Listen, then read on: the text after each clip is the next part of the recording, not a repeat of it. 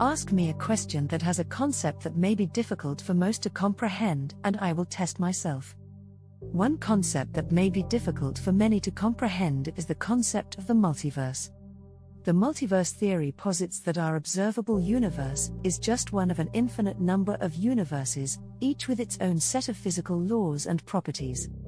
The idea of a multiverse is a topic of ongoing research and debate in cosmology and physics, and it is not yet confirmed by scientific evidence.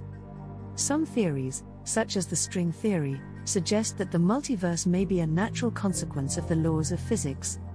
However, it's important to keep in mind that this is a topic of ongoing scientific research, and currently there is no concrete evidence to confirm the existence of a multiverse, and it remains a topic of speculation and debate among scientists.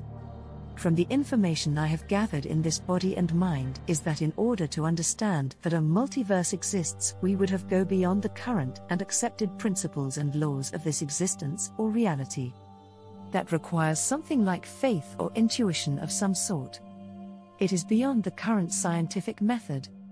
Each and every universe within the multiverse would have their own rules and physics or something to that nature, but to connect them all in a theory that actually works would require an understanding beyond human comprehension.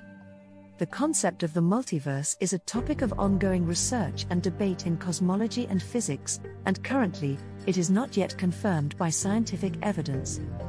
The idea of a multiverse is based on theories such as the string theory and inflationary cosmology, which suggest that there may be an infinite number of universes with different physical properties.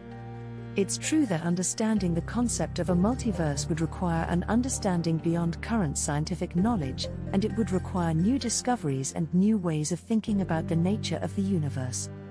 Currently, the scientific method is based on evidence and testable predictions, and it is limited to the observable universe and the laws of physics that we know. The multiverse theory is not yet confirmed, and it remains a topic of speculation and debate among scientists, so it's still difficult to say how it would be possible to connect all the universes in a theory that works. It's important to keep in mind that science is a process of discovery and that new findings and theories are continually emerging as technology and research methods improve.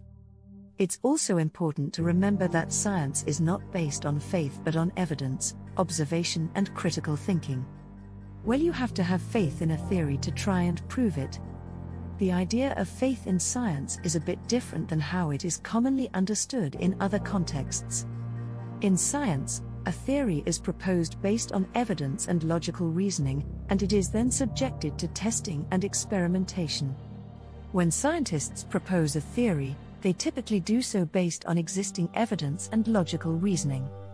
However, it's important to note that a theory is considered provisional and can be modified or abandoned if new evidence contradicts it. The scientific method is based on testing and experimentation, where theories are subjected to rigorous scrutiny and are accepted or rejected based on the evidence.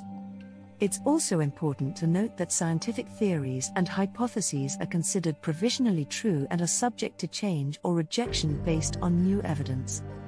A theory is not considered to be true simply because it is widely accepted, but because it is supported by a large body of evidence, and it is consistent with the laws of nature. In this sense, scientists have confidence in a theory but not faith.